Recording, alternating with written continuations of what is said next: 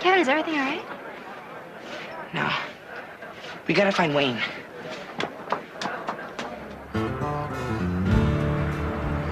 That night, we looked for Wayne everywhere. Bonnie's house, our house, 6 coffee shops, 4 bars, even the bowling alley. But he was nowhere. It was like he vanished. And then just when we were ready to give up... Isn't that Wayne's car? Where? We found him. Yeah, that's it.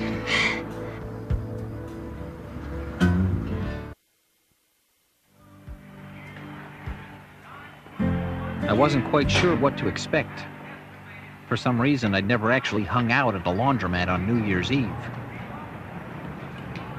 So I tried to prepare myself for the worst. An outraged maniac, a jilted slob. He says he shoots. Yeah! Or just a guy in a bad suit tossing socks at a washing machine. Wayne? Hey, butthead! Fancy meeting you here, huh? Catch. That away. You missed it. I sang 16 in a row. 16! Okay, 7. All the people that were here doing laundry earlier were very impressed. You'd be surprised how many people save their laundry for the major holidays. Is it me, or am I the only one talking here? You know, we missed you at the dinner club. Oh, yeah? How'd it go? Good. They had a magician. Sounds like hell. Kinda. Listen, I heard about what happened. Yeah, me too. These things happen, right? You know, you can't make someone fall in love with you. Huh? No, you can't make them fall in love. It's just gotta happen. And I guess that's when it hit me. How hard this guy had tried.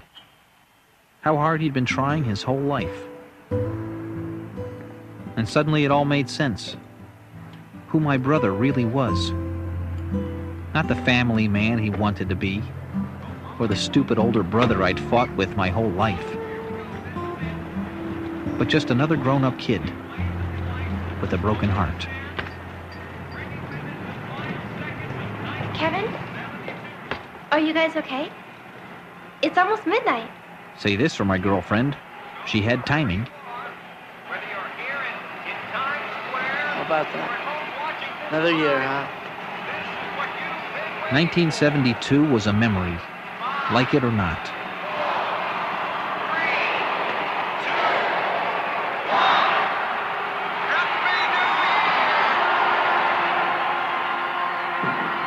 Happy New Year.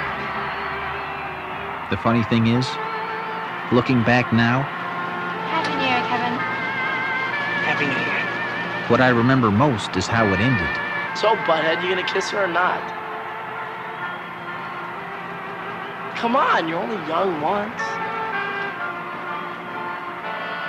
Hell, the guy was right.